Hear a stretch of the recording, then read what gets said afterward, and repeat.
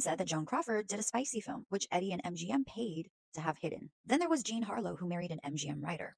He unalived himself mysteriously. The biggest scandal that Eddie made go away was probably Patricia Douglas, who was hired by MGM to work at a party for a sales convention. This is when MGM salesman David Ross assaulted her. Patricia filed a criminal complaint, and then MGM began to smear her reputation.